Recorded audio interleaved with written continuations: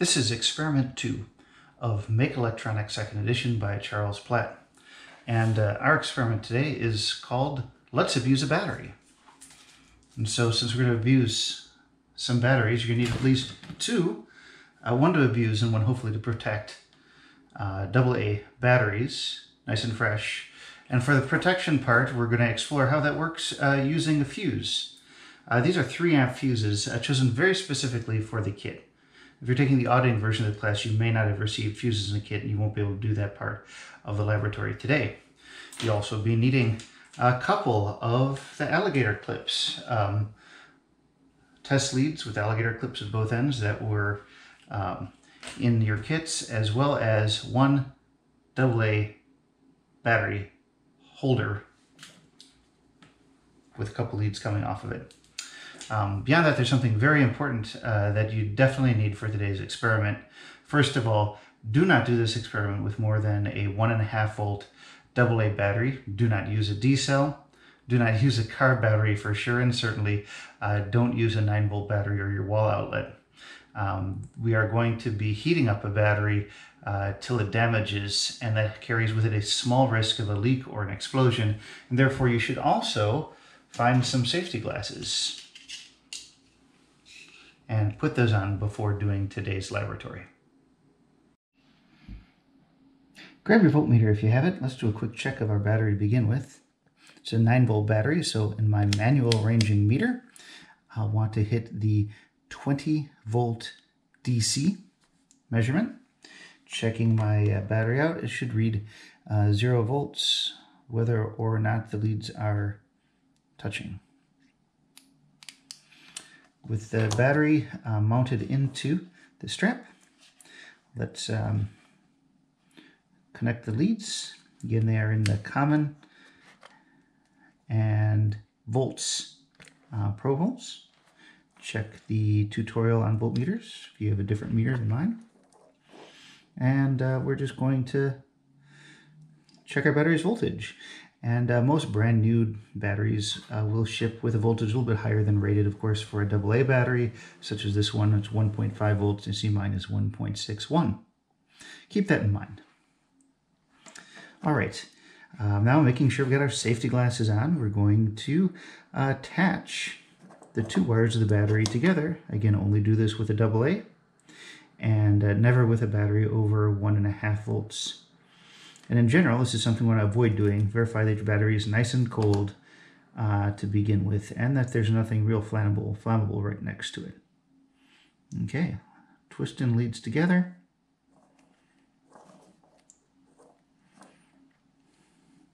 Just the middle ends, but making sure that they really do touch and are wrapped up. Can be a little tricky if you have short leads like these. You want to get them twisted up enough to where you don't have to hang on to them to keep it together. And now we're just going to wait for a bit.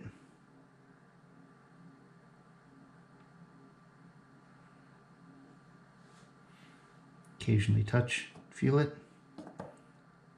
It's getting maybe a little warm. We'll just wait a little.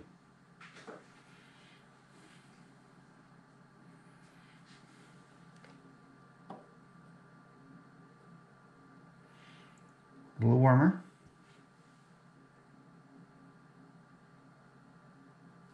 The leads are starting to get quite hot. Don't burn yourself by holding too long or too hard, but definitely feel the leads getting hot. The battery's starting to warm. We're approaching about a minute since I have connected the leads. Now the leads are extremely hot. Barely touch them.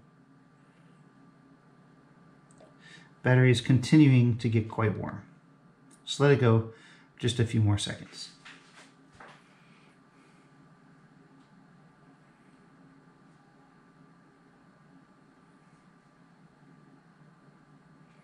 According to the textbook, the heat's caused by electricity flowing through the wires and through the electrolyte or the conductive fluid inside the battery. And it uses the analogy that if you've ever used a hand pump to force air into a bicycle tire, you know the pump also gets warm, and that electricity behaves in much the same way. So if you imagine electricity being composed of particles that make the wire hot as they push through it, you would imagine that the same thing's happening here. And just like the bike pump, these wires are getting warm. Okay, we've been almost 2 minutes now. Book calls for you to do it for at least a minute, and we're going to try to stop things safely by separating leads. Everything's quite hot now. The battery especially is warm and staying quite warm. The leads cool quickly. Let's go back and check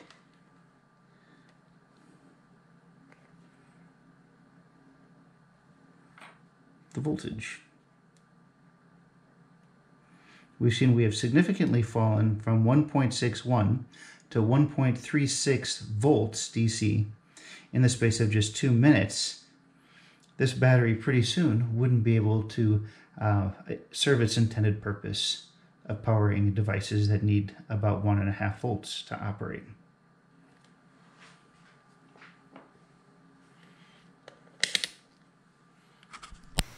Our experience with the battery leads us to a physical model called the water flow model for electrical current. If a reservoir of water is like a battery that isn't being refilled but just sits in your hand, and then you put a huge hole in the side of the tank, draining all the water out by shorting the red and black leads of the battery carrier, pretty soon all the charge drains out and the voltage disappears to almost nothing. You could imagine that a large enough hole with a big enough reservoir could be quite dangerous. And that's the reason we use fuses to protect high-power electrical circuits. Grab our leads. Make sure you get the metal part connected by the alligator clip.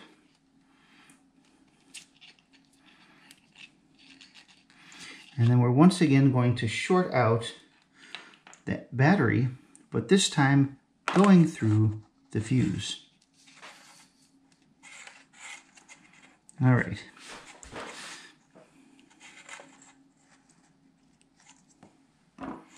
And the back clip to this end.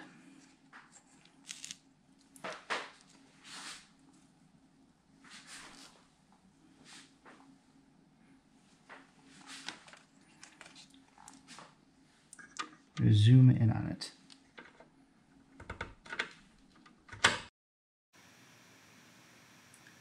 We're about to hook up the circuit.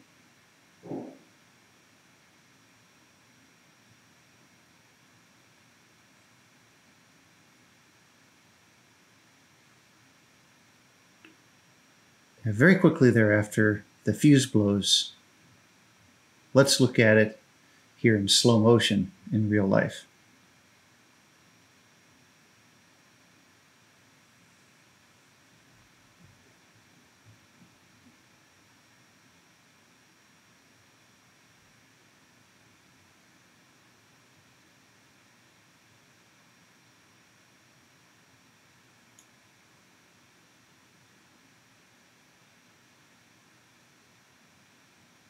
Notice how the fuse went from being intact to being separated. That brief glow in the middle. Let's watch that real slowed down a couple times.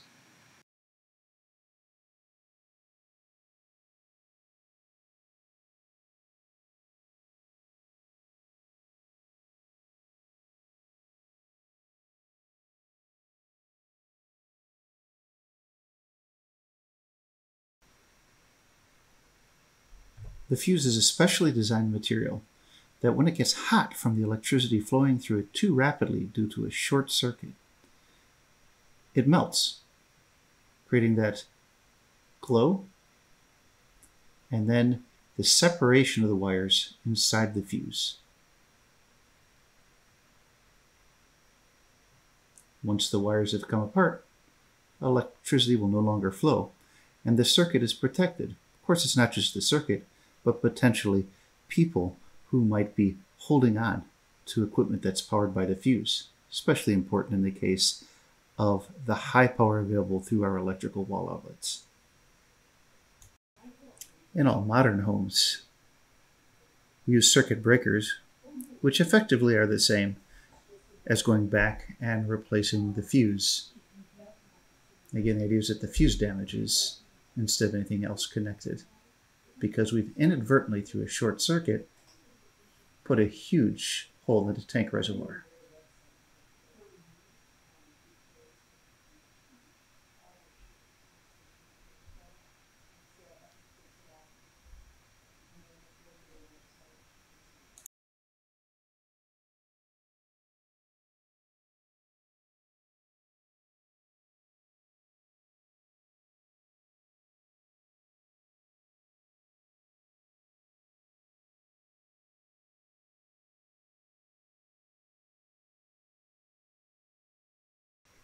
If you're having trouble getting your fuse to blow, don't worry too much.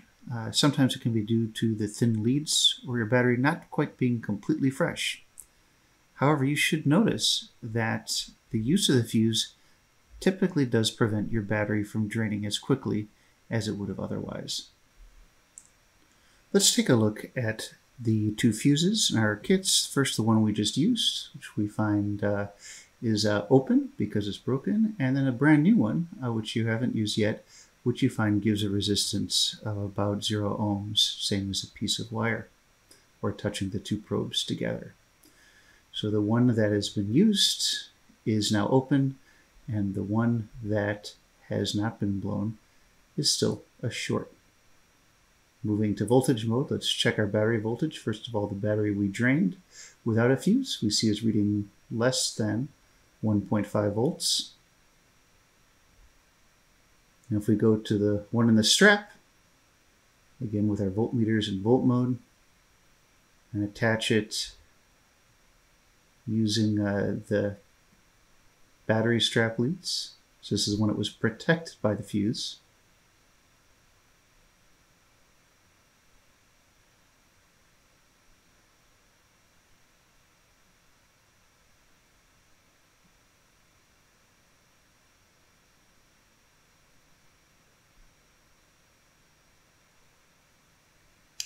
We find that it's still up over 1.5 volts, hasn't lost too much, despite the fuse getting warm and blowing from the same battery.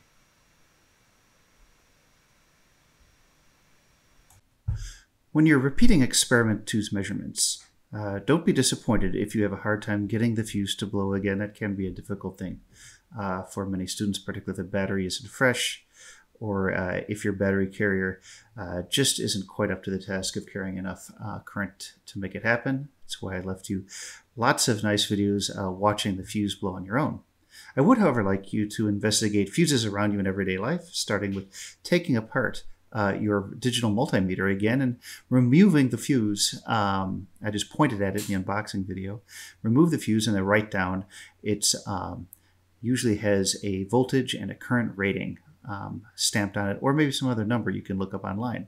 You need to order a couple of extra fuses. There is a chance in the coming weeks that we will be blowing them. So go to a hardware store, or if you prefer, order online and get yourself a couple of extra fuses. Should not cost very much.